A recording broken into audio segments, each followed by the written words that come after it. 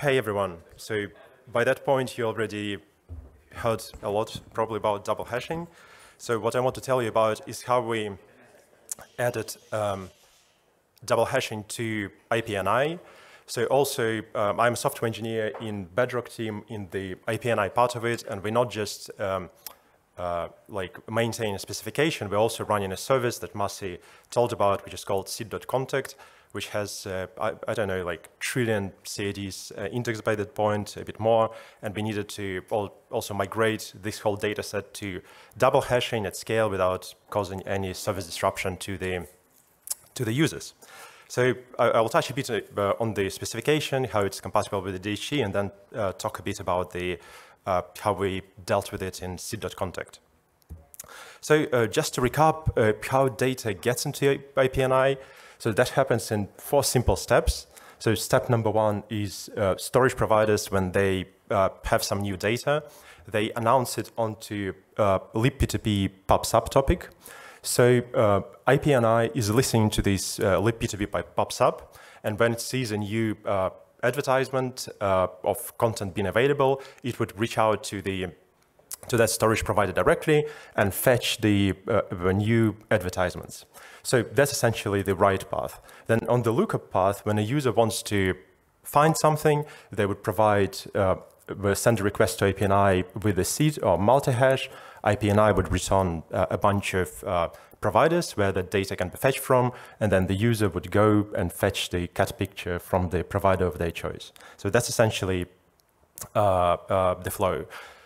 So IPNI is used across both IPFS and Filecoin networks. And has been default content router alongside DHT since Kuba version 18, as far as I remember. So also about the privacy. So we kind of separate 2 main topics here. So there is a reader privacy and writer privacy. So this specific presentation is focused on the reader privacy. So reader privacy, this means that as a user, I don't want neither IPNI, like or other content router, or some man in the middle who's observing the traffic to be able to figure out what data I'm looking for or where this, or where that data can be fetched from. So on the other hand, the writer privacy, this means as a content publisher, I don't want the content routing system to be able to spy on me. So both of the topics are equally important, and we will address both of them eventually. But right now, so our primary focus is the reader privacy, and that's what this presentation is focused on. So let's see what the IPNI results look like. So you can just check it in your browser if you want, but I can go through it here. So at the top, you've got a multi-hash. So multi-hash is an inner component of the CID. So that's the digest of the data. So here it's base 58 formatted. So, and then we send a lookup, and the IPNI returns you 0 or many provider results. So, and provider results has a few fields. So let's start from the bottom. So at the bottom there is a provider info. So it consists of the libp2p identity of the provider and the addresses where the data can be fetched from.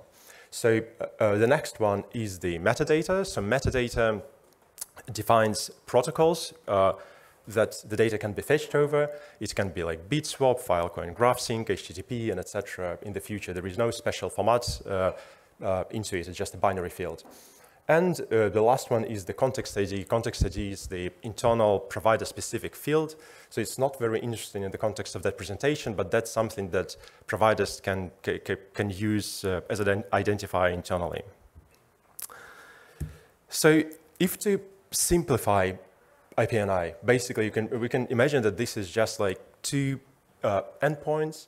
So one endpoint is get, and get you send multi-hash and returns you a list of peer IDs, and you put multi-hash and with a list of peer IDs assigned to it, like a big hash map. So with the reader privacy implemented, we don't want neither IPNI nor passive observer like spying over that traffic to be able to understand what we're looking for. So before like going forward, just wanted to explain a bit of the notation that is going to be used going forward. So hash over data means obviously hash over data. Eng means encryption, that the data is encrypted with a key. Derived key means the key, cryptographic key derived from the data. Nonce is a cryptographic nonce. MH stands for multi-hash. Double vertical line stands for, double pipe stands for concatenation. So cat concatenated dog equals cat dog. Then PID is libp2p identity of the provider. Multi-hash is twice, okay. So, and context ID is this provider-specific identifier that it's not really interesting in the context of that presentation. Metadata is IPNI metadata. So let's see, like for our cat picture, what we can do. So first of all, like as a step one, so you kind of, in order for data to be discoverable, you need to put it on pin on some IPFS node, as well as you need to make the routing system aware that that content is located at that node. So you would get a CAD of that content first, get a multi-hash of it. So then you would do two things. You would calculate a hash over multi-hash, and that's where the name double hashing comes from. As was explained before, so because multi-hash is already a hash over the content. And at the same time, you would derive key from that multi-hash, cryptographic key, and then you would take the identity of the provider that has that content, and you would encrypt that identity with the key derived from the original multi-hash. So then you would take the pair of the hashed multi-hash and the encrypted payload and put it into IPNI, and you would put the cat picture onto IPFS node. So this is pretty simple. So also IPNI has some extra data associated with the provider record, not just identity of the provider. So let's see how the full flow works on the IPNI side. There are like a few steps there. So essentially, like the main punchline is that we want IPNI to be really fast. We want it to be like just a single lookup request, and after that lookup request, you can get the results and start reaching out to the providers. So, and even with reader privacy implemented, we want that to continue to be true. So basically, when a user wants to look up something, they would calculate a hash, they would send the hash to IPNI. So IPNI would do like a quick index lookup and find these encrypted records that have been put into it, fetch them, send them back to user. So at that point, user can decrypt them using the original multi-hash value and can start reaching out to the providers. So they can use, for example, libp2p, what's the stream select, and basically reach out, negotiate protocol. So additionally, so as we mentioned in one of the previous slides, IPNI has some metadata. And metadata, we also don't store it in open in IPNI. We also encrypt them. We encrypt it in exactly the same way as we do it with the provider identities. So now instead of deriving key from multi-hash, we derive key from the provider identity, concatenated with the context ID, and encrypt metadata with it. So if user wants to basically fetch metadata, they can do that, and they would do like another round trip to IPNI and would fetch that metadata, and by doing that like a few times, they would assemble the full resulting IPNI payload. So having said all of that, so the whole, we can see what essentially are the indexes that are stored in IPNI. There's just like two indexes. One is like hash of the multi-hash mapped to nonce concatenated with the encrypted PIDs, and second one is hash over the PID concatenated with context ID mapped to nonce concatenated with encrypted metadata. So these are essentially the two indexes that we store. We use exactly the same functions across both DHT and IPNI, the same for encryption, same magic values, same hashing. So these are the functions that we use, like SHA-256 for hashing, ASGCM with 12-byte nonce for encryption. So with multi-hashes, when we double hash them, we always make sure that it has the correct codec. That's what tells the indexer that this is a double hash, and double hash can be treated differently. And as I mentioned, DHT and IPNI have like fully compatible formats. So in fact, if you look into DHT and IPNI record, so DHT has some more data in it, so I won't go like through what the fields mean, but basically the IPNI's record is a subset of the DHTs. So basically we can take the records, for example, from DHT, put them into IPNI, and that would just walk out of the box. So this is it about from the specification point of view. Are there any questions at this point? Okay, cool. So now I want to talk about the seed.contact. So seed.contact, I hope the data about how much stuff we ingest is accurate. So basically we ingest about like 5 billion multi-hashes per day, about 2,500 requests per second, 100% uptime. We use it for both IPFS and Filecoin. So we do have some IPFS nodes advertising into IPNI, and basically Kubo uses seed.contact for lookups, and it's default content router since Kubo version 18. So again, and our goal when introducing IPNI was when introducing double hashing was not to cause any service disruption and continue serving users for both double hashed and not double hashed paths. So this is how simplified version of seed.contact looks under the hood. So if we start from the right, these are the storage providers. Then in the middle, basically seed.contact is based on the IPNI implementation called store the index. And we have like a few instances running, so we call them with Viking names. So there are 3 of them at the minute in production, so Kepa, Dido, and Odin. So each of these instances is backed by the key value data store. We use Pebble. So Pebble is the inner component of the commercial product called CockroachDB. So it's basically the key value store that's used there under the hood. So we have like running multiple instances of indexer for 2 purposes. It's basically, one is experimentation. So for example, if we want to introduce a new data store, we would set up a new instance and see how this data store performs, or like tune parameters and etc. And we also do sharding. So we shard by provider, so we can tell which indexer would be processing which provider. So, and this is done by the assigner service. So basically assigner service, when it sees a new announcement on libp2b pops up topic, it would pick it up. It then would check, okay, is this a new provider? I already know about it. If I already know about it, that's fine. If it's new, it would just explicitly assign this provider to one of the indexes. So, and this is essentially the write path. On the read path, when the request comes in, it hits our proxy server, which is called Indexer, and the sole responsibility of it to do is scatter gather request across all the instances. So Indexer would just scatter the request, gather the results, compose them over, and send it back. So all read requests are going through the Indexer.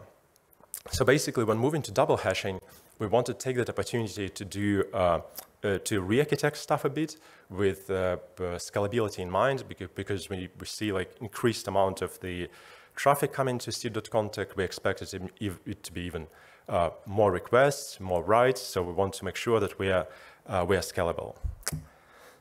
So we've done a few changes. So they're highlighted with the red color. So let me start with the DH store. So we introduced the service called DH store. So essentially what it means, DH store stands for double hash store. So essentially what now store the index is not backed by a local database, but instead it writes into the remote service. And DH store is so simple. It just stores like binary keys mapped to binary values without knowing any context about it. So store the index now becomes a service that traverses the chains and writes them into the remote store. We also unhooked store the index from the lookup path. So now the requests from the index star, they won't be read requests, won't be routed into store the index. So it's not on the read path anymore. So also we introduced, we hooked up DH store directly to index star. So as I mentioned before, so when we double hash the multi-hash, we add the special codec to it. So when a double hash request hits index star, we know that it's been double hashed, and then we can route it straight to the DH store and return results straight from it, which is going to be like instant. And we also want to support regular queries, and we introduced a new service, DHFind. So DHFind stands for, obviously, double hash find. And when a regular request comes in, DHFind would take it, would implement the whole like reader privacy workflow. It would go to DHStore, it would fetch the all the data, decrypt it, assemble the payload, and return to the user. And in fact, if you hit DHFind, so basically the result you see is exactly similar to what you would have seen if you hit the not double hashed indexer. If you get results from DHStore directly, so now instead of like seeing open results, like plain payload, you would see something like that. So basically you would see a multi-hash, and then you would see a number of binary blobs. And there is specification how you decrypt them and convert them into provider identities. What eventually we want to do? We want to get rid of the not double hash path completely. So we want all the requests to be previously preserving, but that would take some time. That's why at the minute we're going to be supporting this service DHFind. It's super simple. It's essentially just a wrapper around a client, and it scales really well. So if we see more demand for regular queries, we would scale it up. If not, scale it down until we retire it completely. We also, with the writer privacy upgrade, we want to remove the, right now, store the index, it does encryption on behalf of the client, because advertisement chains, they can still contain the raw data, but we don't want to be the case like in the future. Basically, once we introduce the protocol upgrade for the writes, we would also remove the encryption on behalf of the client. Yeah, and that's basically it. So, and if we like look into the future, so like this is how simplified architecture could look like. That store the index, traverses chains that's of advertisements that are encrypted. It writes them into DHStore. DHStore is super simple, and it can be sharded very well, so we can scale it up to the demand. And then index targets would scatter gather across multiple DHStore instances. So, like spoiler alert, so we have not migrated this in production yet. We still, our indexes are still catching up. So in the migration strategy, basically we've chosen to re-ingest everything from scratch. So basically, instead of migrating the existing data, we just redone it from scratch. So indexes are currently running, double-hashed index is currently running in production. However, the results from it are not hooked up to the output of IndexStar, but instead we use it to collect some metrics about double-hashed coverage. So that would tell us like when actually we are ready to move to production. So, and we collect a few metrics. So we have like huge dashboards, and this is like some of the double hashing specific metrics. So our criteria is to be obviously for DHFind and DHStore should be able to provide like similar coverage, similar or better coverage, latencies that we are currently getting from the unhashed seed.contact. So we measure like a few things. So first thing is provider coverage. So provider coverage tells how many providers that are known by our double hashed indexer versus how many providers are known by seed.contact. Like for example, seed.contact knows about like 600-ish active providers, I think. So and basically we are almost double hashed indexer knows like 99% of them. So the second thing is called distance. So distance tells so how many advertisements need to be ingested by double hashed indexer in order to catch up with the regular indexer. So at the moment this kind of number fluctuates, and at the moment it's like a million, but it kind of fluctuates, and it should be like lower than a million, maybe like few 100,000 ideally. Then the read coverage. So this one is the most, I think, the most important one.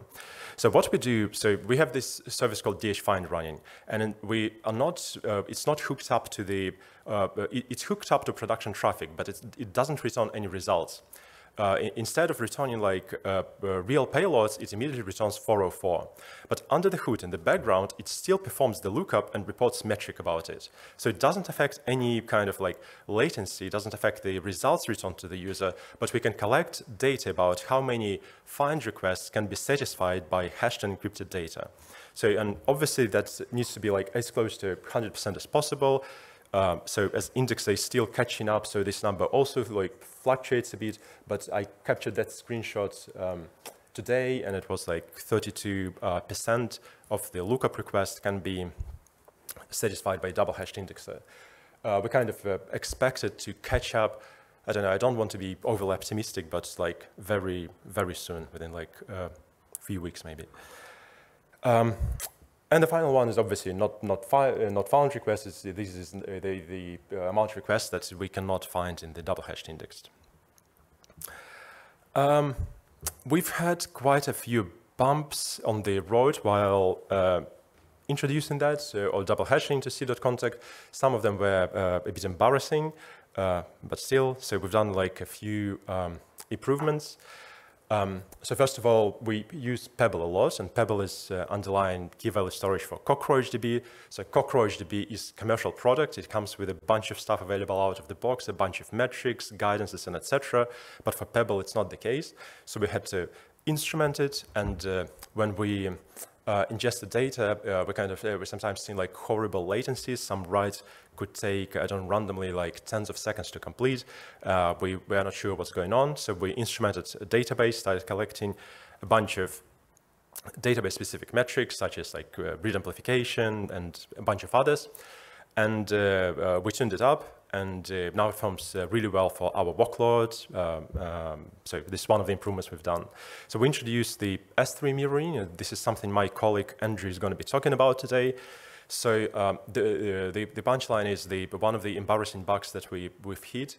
Instead of calculating 2 hashes, we've been calculating 3 hashes, and over the multi-hash. And when we discovered that, obviously there is no way back. There is no way to unhash the stuff that we already done. And the most kind of like the thing that takes the most time is to actually fetch the advertisement chains from the providers. So we introduced like S3 mirroring. This means that advertisements now can be stored on S3, and instead of like reaching out to remote storage provider, you would just go and fetch it from the S3 like storage bucket.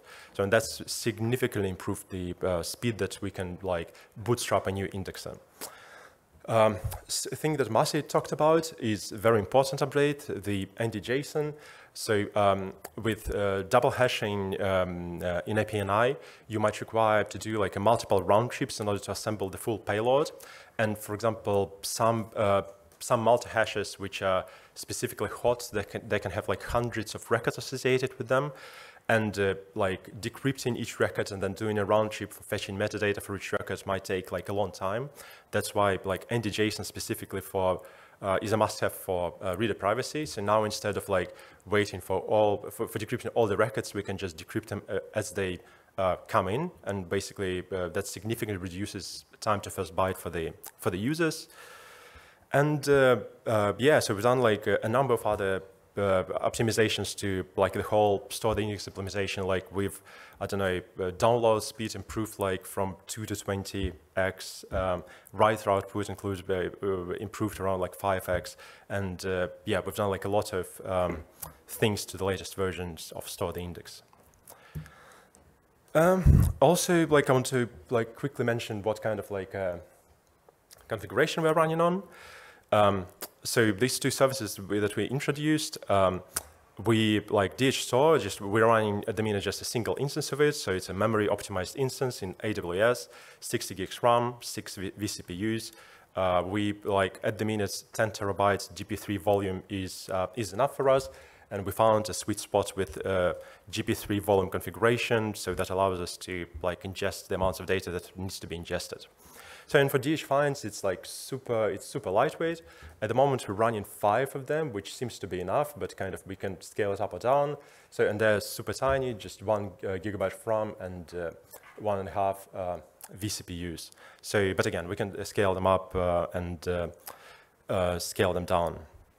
So, and obviously, but just want to reiterate, we are not in the end of our journey yet. So the current injection speeds looks promising, but we still have not still fully connected it to production. But we kind of like roughly there, not to be super optimistic.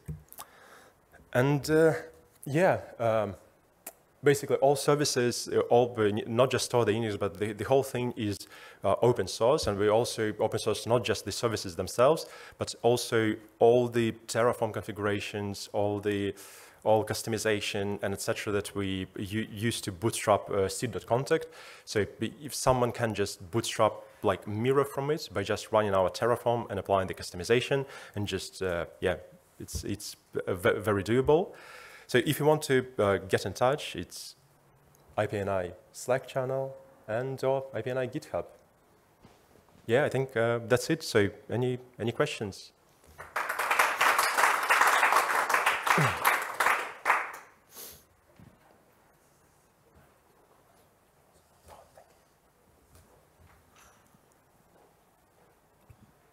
Yeah, so why are you using Pebble instead of a real database, like, I know, like something like FoundationDB, or, you know, whatever is like a big data store? So it's a great question. It's not our first kind of iteration. It's like, I think it's a third or fourth database that we tried with, and Pebble is like super simple, and also it offers it has a merge function. Basically, it doesn't flush to the disk for every write, as far as I remember. You can specify the kind of like a merge technique. So when you perform, so it has very good write throughput. So we've done some testing against other data stores that we use, and Pebble performed like on magnitude better than others. And yeah, I think it was Masi who discovered it first, and specifically because it's used as a key value storage for CockroachDB, and we've done some testing. The results were really good. Just a quick thing to add. The storage in IPNI just uses vanilla key value store. We don't need any SQL engine, nothing like that, right? No matter how fast a real database implementation is, the overhead of a SQL engine is non-zero, right? That's why I mentioned. Yeah, so that is why you mentioned FoundationDB specifically, because it's a key value store, just distributed. So it's also very fast. There's like others like TKV. So yeah, it's just things to try, I guess. Cool, thank you. Great question. So yeah, so that's the one we tried, and we're really happy with performance. Maybe we can find a better one in the future. Yeah, totally open to trying that. Thank you.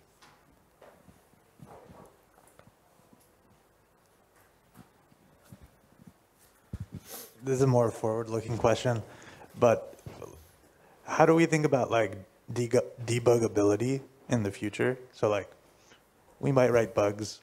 How do we know if we've made a mistake?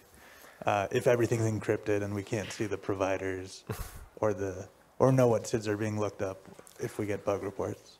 That's a great question, and so it depends where the bug is. So the worst ones are in the bugs in crypto code. If you get the cryptography wrong or messed up the record format somewhere, I guess you would have to just rebuild the index, because you cannot decrypt stuff because it's encrypted and you don't have the original key. So that's the worst kind of surface where you could find a bug. If there is a bug in a service logic somewhere, then we just can handle it as a normal bug. So the main point is not to have the bugs in the crypto code, like we had, like for example, 3 hashes instead of 2. And as long as there are no bugs there, then it should be like similar to the current debugging experience. Just relating to David's question, would it make sense to have endpoints or services in IPNI or in general, even across the DHT, that allow a user to explicitly submit the original CID or the key that we can then decrypt information with, so that we can do debugging, right?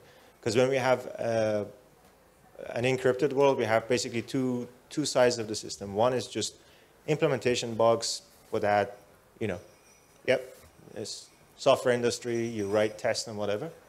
The other category of bugs are the interaction bugs that we won't have any visibility into because the information is encrypted. So I wonder if it would make sense to have a sort of endpoint, a sort of well-known protocol by which we can go and submit a CID, which then reverses us back to the current state, which is I can use the CID, look up the information, see what you're getting, and then debug the system as if I am sitting, and you come.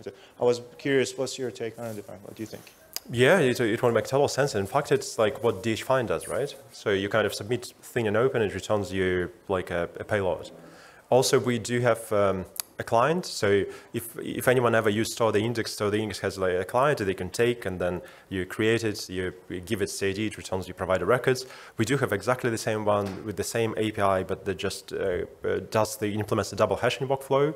So but we can use that for debugging too. So you just give it open CID and see where things get broken, if hopefully they don't.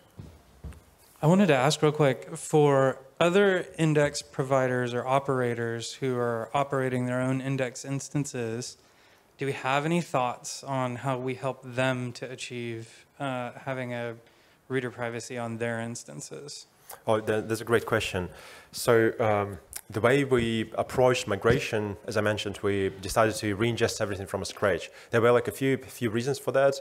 So we switched to a new GP3 volume. So we wanted to find a sweet spot, like basically what kind of, how many IOPS, how many throughput is going to be satisfactory for our workload.